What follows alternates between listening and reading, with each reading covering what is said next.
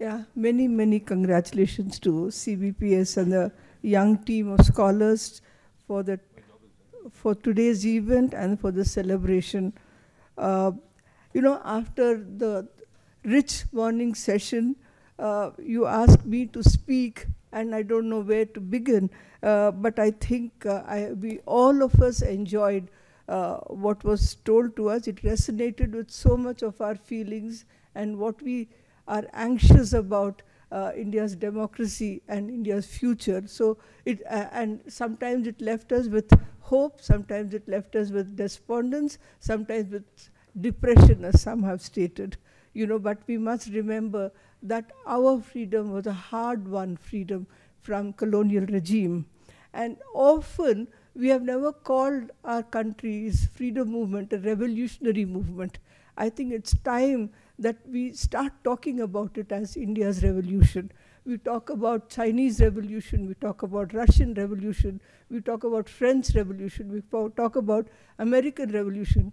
We have never talked about India's revolutionary movement and the transformation of India from a colonial regime to an independent regime through a mass non-violent struggle based on, leaders of all hues who got us this country and this country's constitution. Again, we were told that our constitution, even I learned history like that we borrowed from all countries to make our delightful constitution.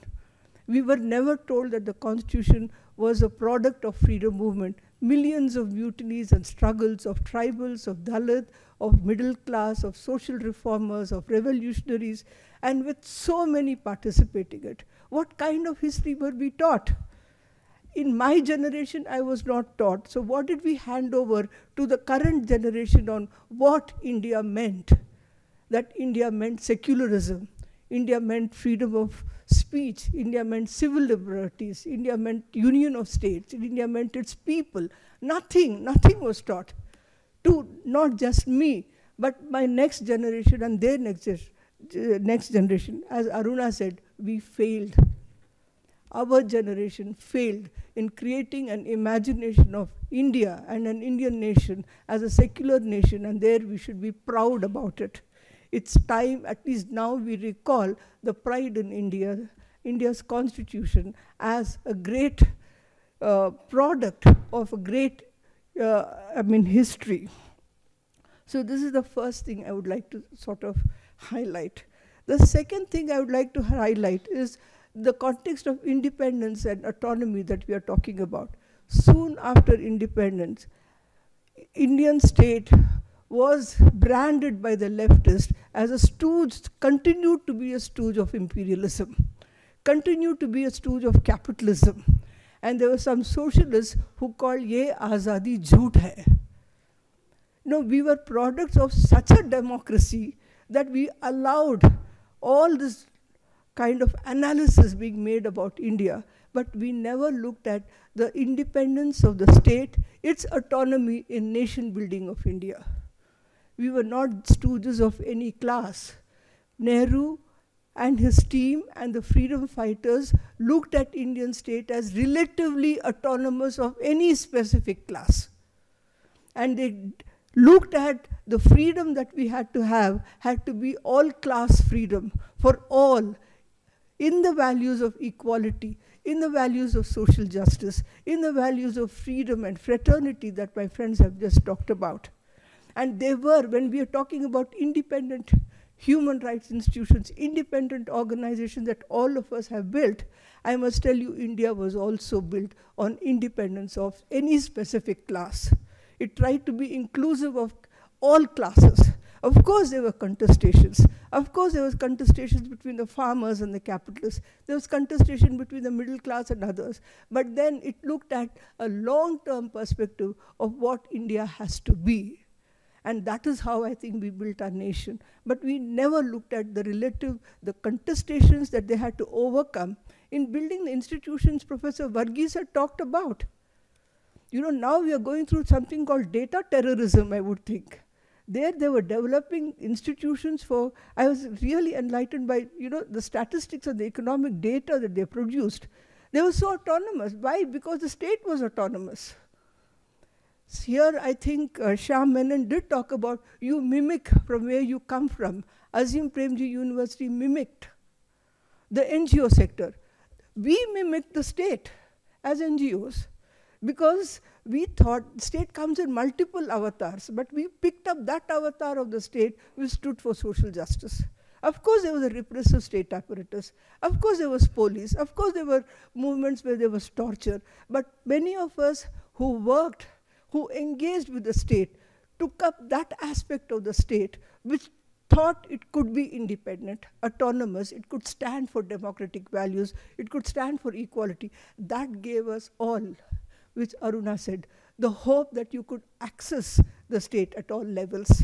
So somewhere we cannot blackface the state as one repressive apparatus. It's a hegemonic rule. And that hegemonization came in the framework of liberal democratic framework.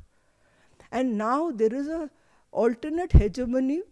I think that is becoming hegemonization of the Hindu Rashtra.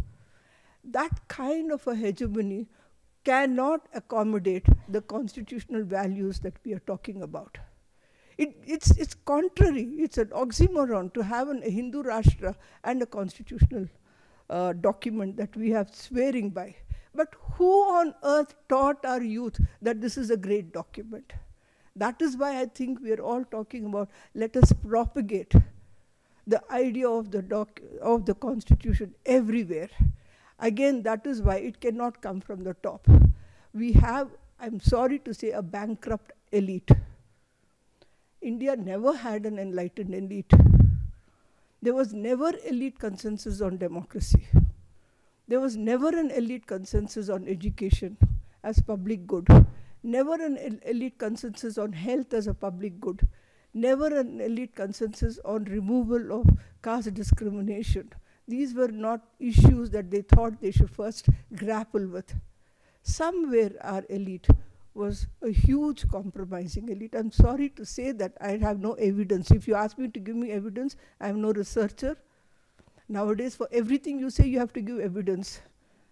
I don't want to give evidence. I speak from my heart, from my experience. I find the communities, you trust them, they are willing to change reality, they're willing to fly, they develop wings, but the elite is not able to even catch them or even understand them. What kind of an elite do we have? That vacuum, I think, is the peril of what we are facing today. Communities are ready. They understand secularism. They live secular lives. They cannot but live secular lives. It's impossible for them to be communal. In fact, because they are what they are, we won our little struggles in our village work, in the NGO sector that we know. If they were communal, we couldn't have brought them all together.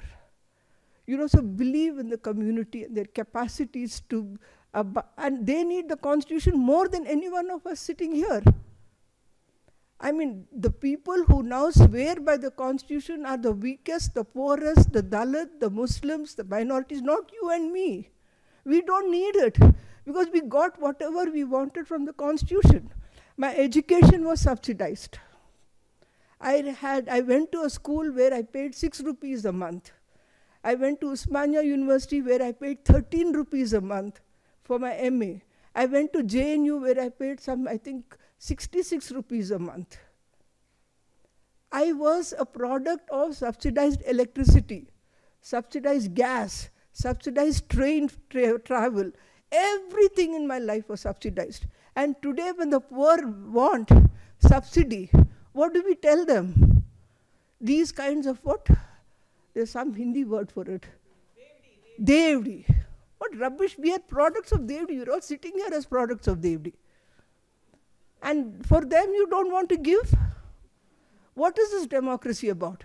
If democracy is not about equality, then what is democracy about?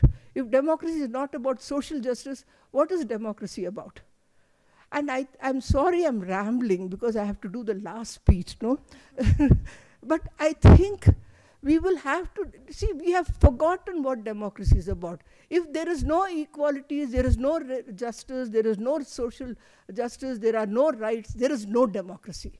Democracy is not electoral politics alone. I'm not saying it's not electoral politics. But today, our sites of contestation cannot be elections. Because you know whom you vote can easily be bought over. It's become such a farce. Our sites of contestation has to be popular movements, has to be, again, get back to people, get back to community, get back to the youth, get back to telling them what our country is about. Go to the Dalit, go to the Adivasi, get energy from them. You know, you go empty-handed, Aruna knows that better, many of you are working with the people, you go better. I miss the smell of cow dung and bidi. After some time, I want to go back to the village, get energy to be able to say there is hope and we can do better. Do that. Go to the, every slum that people are struggling for, everyday survival with such dignity. Take strength from them, take Shakti from them, take energy from them, and you can fight. That is, I like the word Aruna ended, saying fight. Hope is power. Hope is energy. Don't give up. And let's all raise to the occasion and say this blessed government will go, must go.